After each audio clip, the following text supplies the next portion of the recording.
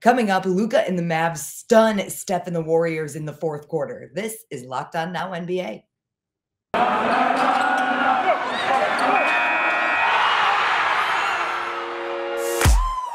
The biggest games, the best performances, expert analysis. You are Locked On Now. What's up, everybody? You are listening to Locked On Now NBA, local experts with the biggest stories on the hardwood. I'm your host, Daniela Bruce, and thank you for making Locked On Now your first listen every weekday. Our Locked On NBA hosts are here to help break down everything from the night in basketball. Superstars met in San Francisco last night, and Luka Doncic wouldn't let a fourth quarter deficit stop him from helping the Mavs steal a win from the Warriors in today's biggest game. The biggest game. The Golden State Warriors thought they had last night's game against the Dallas Mavericks won, but Dallas stormed back from behind big in the fourth to shock the Golden State fans. Locked On Mavericks and Locked On Warriors recap the improbable finish and everything that led up to it. The Dallas Mavericks get a big win in Golden State against the Warriors. Nick Angstadt from the Locked On Mavericks podcast here. The Mavericks were down 21 points at one point in this game, and in the fourth quarter, just absolutely erased it. The Mavericks could not do anything right in the first quarter at all. Couldn't score, couldn't defend. Luka wasn't getting going. No one was getting going in this game. Brunson couldn't get anything going. And then the bench. Spencer Dinwiddie, Davis Bertans, guys came into the game and absolutely made a difference. Spencer Dinwiddie had his best game as a Maverick so far this season and absolutely led that bench unit for the comeback and just was hitting shots in that run. The Mavericks went on a 23-5 run in the fourth quarter, close to that. And that was absolutely the difference in this game.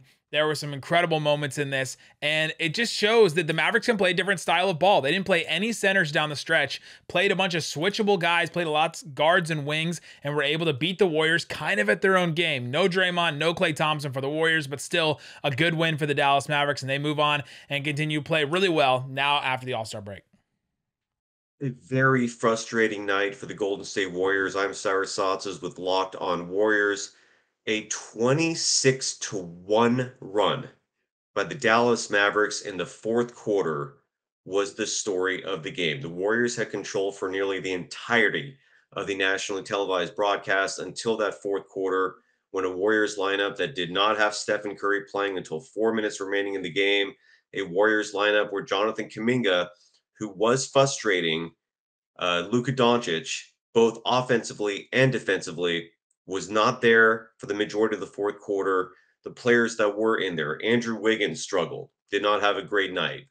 Jordan Poole, who the Warriors were counting on, especially with Klay Thompson out because of illness, finished 0 for 7 from the field, 0 from 4 from the three, 0 field goals total on an 0 for 11 night. He finished with 4 points thanks to free throws. Otto Porter Jr., a model of consistency for the Golden State Warriors, only played 21 minutes in a night when they really needed him. This was not Steve Kerr's finest moment. Gary Payton II played a solid game. He only played 26 minutes. We could have seen more from him. And again, when all said and done, the Golden State Warriors failed to capitalize on catching up to the Phoenix Suns, who had lost earlier in the day. So the Warriors remain 6 games back in the standings with 21 games now to play. The Golden State Warriors fall to 43-18. We're going to break this game down in great detail tomorrow. I'm Cyrus Satsas. You can follow me on Twitter at DogSurfRoadshow, and you can follow this program on Twitter at LockedOnDubs. The Indiana Pacers used a team effort to take down the Celtics in Indiana yesterday. Just about everyone got a piece of the scoring for Indiana, and Locked On Pacers gives you a few of the standout numbers from the lopsided final. Tony East here, host of Locked On Pacers, where the Pacers just beat the Boston Celtics, a playoff team in the East, handily at home, 128-107. Extremely impressive win from the Pacers, who had 7 guys in double figures. 4 guys scored 20-plus. Malcolm Brogdon, Tyrese Haliburton, O'Shea Brissett, and Buddy Hield all shining in a dominant win. And the Pacers have scored pretty well since the trade deadline when they got the new, younger, faster version of their old team, but they haven't defended as well as they did in this game since the break. They did very well slowing down the Celtics in general. Poor shooting nights from Jason Tatum and Jaylen Brown and Marcus Smart. Really tough shooting nights for a lot of Celtics bench players as well. So really one of the better Pacers performances in terms of both sharing the ball and defending. And this was their first game with all three of Malcolm Brogdon, Chris Duarte, and Tyrese Haliburton. So definitely something to build off of for the Pacers as they get a little healthier and continue to show off what their new young team can be. We'll talk about all that and more on the Locked On Pacers podcast. It just wasn't Boston's night last night, and our Locked On Celtics host knows that, but says there was more to the loss than just Indiana making shots. Here's his take post-game. Hey there, John Corrales here from the Locked On Celtics podcast. Boston Celtics losing to the Indiana Pacers 128-107. This was an ugly game for the Celtics from the beginning. They could not get anything to fall. Meanwhile, the Indiana Pacers were just shooting lights out. Tyrese Haliburton was hitting everything, including that ridiculous logo shot at the end of a shot clock. When those types of things are falling, it's not your night. But the Celtics were really complicit in a lot of what they allowed the Pacers to do. This is a young team. They're trying to figure themselves out, and they're playing with freedom and lots of room to run, and they took advantage of that. The Celtics defensively were not crisp at all. They were making a lot of mistakes, a lot of missed switches, a lot of missed rotations, and they really let the Pacers kind of get comfortable. And when you get a team like that that's comfortable and start seeing some shots fall, then you start to see those really tough contested shots like Buddy Hield. The Celtics cut the game to 7 points in the fourth quarter. Buddy Hield answers with a very tough contested three-pointer. That's just something when you're comfortable and you've got that confidence, you start to hit crazy shots like that. The Celtics were frustrated by the officials. They were frustrated by shots not falling. They were frustrated by a lot of things. And Celtics fans are frustrated because this is a missed opportunity for the Celtics. They do not have the leeway to be messing up games like this against competition like the Indiana Pacers. This should have been a win. The Celtics should have found a way to get past Indiana. They didn't. This hurts because there's very little time and very little margin for error for the Celtics. If they want to climb higher in the standings, you can't blow games like this. I'll be talking about it on the Locked On Celtics podcast, so make sure you're subscribed and watch the show on YouTube.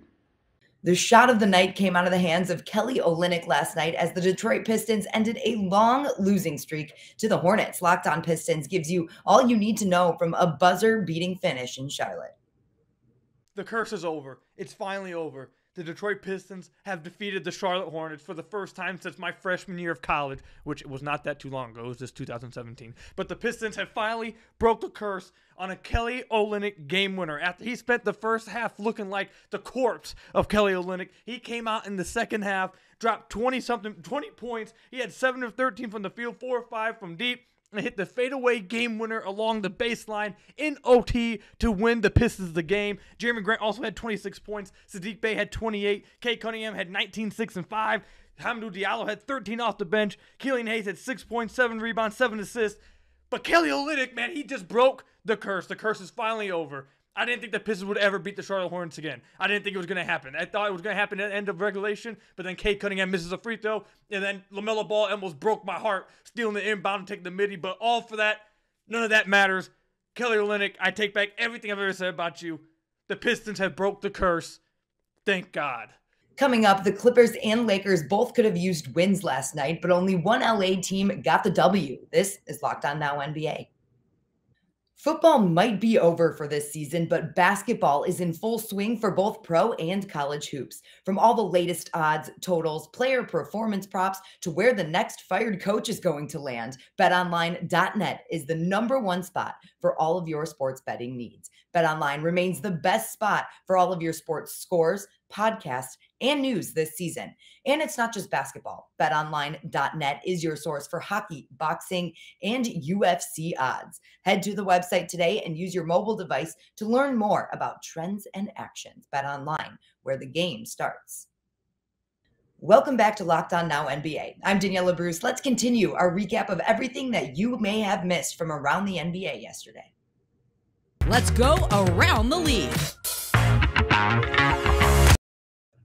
The Houston Rockets had a chance to force overtime last night at home against the Clippers, but couldn't quite pull off the upset at home as LA got a big win in its attempt to push itself back up in the West standings. Locked On Rockets goes over everything you need to know from the nail-biter in Houston.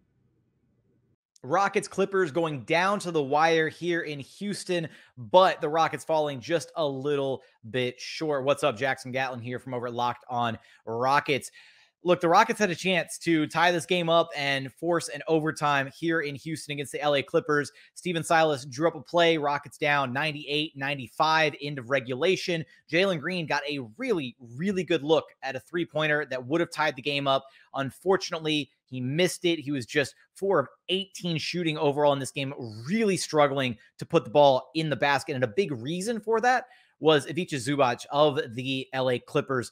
Zubac had his hands all over this game. I mean, he was dominant offensively, getting whatever he wanted on that end. He finished 14 points, 15 rebounds. He also blocked Jalen Green a couple times. And when he wasn't getting block shots, I mean, he was still altering shots in and around the rim, making life very, very difficult for the Houston Rockets to get anything going downhill against this Clippers defense. So we're going to break down exactly what went wrong for the Rockets, where they could have improved along the course of this game over at Locked On Rockets.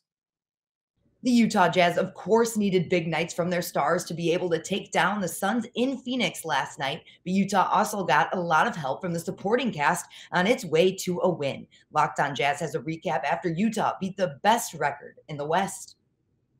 The Utah Jazz won their 8th of their last 9 with a win over the leaders in the Western Conference, the Phoenix Suns, today. David Locke of Locked On Jazz. The Jazz win 118-114 in a fabulously played game against the Phoenix Suns, who were without Chris Paul. And while Donovan Mitchell and Rudy Gobert were vital, of course, for the Utah Jazz, it was 3 Jazz bench players that led the way. Daniel House, a pickup through COVID contracts and now an end-of-the-year contract, played fabulous defense on Devin Booker and hit 2 big threes for the Jazz, and he gives them a second defender on the perimeter along with Royce O'Neal. Jordan Clarkson dropped 20 points in this one coming off the bench in a fabulous shooting game. He went 10 of 17, actually on his way to 22. And Hassan Whiteside had big minutes in the center as the Jazz bench dominated Phoenix's bench, leading them to a 118-114 win. For more, go to Locked On Jazz. The Phoenix Suns lost for the second time in a row for the first time in this calendar year yesterday. It's far from the sky falling in Phoenix, but is there anything to worry about? Locked On Suns fills us in. Suns have not lost 2 games in a row since Christmas Day and December 27th, but here they are, an unfamiliar feeling, but that's been the case all week. No Chris Paul for the Suns as they lose 118-114 to the Utah Jazz at home in the first of back-to-back matinee games here on Sunday afternoon. Brendan Clean of Locked On Suns coming to you after the game here below the arena court level here, as I just saw the Jazz file through ecstatic with this win. The Suns basically at full health outside of Chris Paul and Cameron Payne, and they will not be pleased with the result of this game. DeAndre Ayton did not necessarily match Rudy Gobert as he typically does. Devin Booker's 37-7. Not enough. The Suns just unable to create great offense down the stretch. Donovan Mitchell, Jordan Clarkson, Daniel House hit shots and keep the Jazz lead after the Suns do make a little bit of a comeback late in this game after going into the fourth quarter down. So they will need to find a rubric, a recipe on offense to get great shots without their star point guard, and we'll see if they can. For more on these Suns, listen to Locked On Suns wherever you get your podcasts. Speaking of needing wins, LA's other team was also in action last night as the Lakers hosted the Pelicans, and Anthony Davis's former team got some revenge. New Orleans dominated Los Angeles, and Locked On Lakers explained how it all happened. This is Andy Kamenetsky, co-host of the Locked On Lakers podcast, and the Lakers lose 123-95 to the Pelicans in LA. Absolutely just dreadful performance on both sides of the ball. They turned the ball over 23 times. Gave up 25 points in the process, shot 21% from behind the arc, rounding up. And honestly, nobody played well. Don't let LeBron's 32 points fool you. He was bad, just like everybody was bad. And I thought James Worthy on the Spectrum Sportsnet postgame show summed up the situation very well. He said, quote, "There's something going on in this team that they cannot shake, or they're not willing to shake it. Right now, they're embarrassed. They're not where they're supposed to be. They see a steady climb they got to make. They really got to do the impossible right now, and I just don't see the mentality to fight for it. Hopefully they do have it, but I don't see it on the court."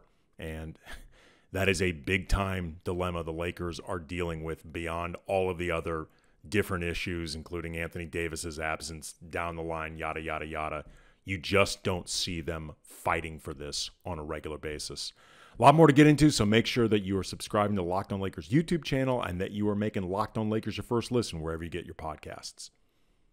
And that's all today for Locked On Now NBA. Thank you again for making Locked On Now your first listen every weekday. Now that you're done here, make sure your second listens are Locked On NBA and your team's local Locked On podcast. I'm Daniela Bruce, and this has been Locked On Now.